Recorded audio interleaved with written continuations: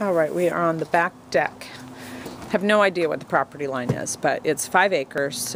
We had 2.5 acres, and it was a lot like this. We had stuff closer to our house, landscaped, and then we kept everything else fairly wooded because we didn't want to spend our entire life doing yard work.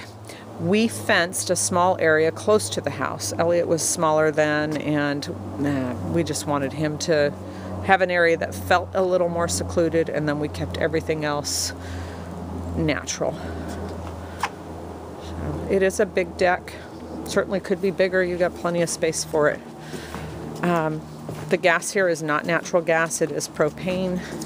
Our last home in Polspo was the same idea. Basically what we did is we went on a program where they would come and fill the tank, I think it was once every 2 months, and just sent us a bill for what we had used rather than doing the one big fill once a year.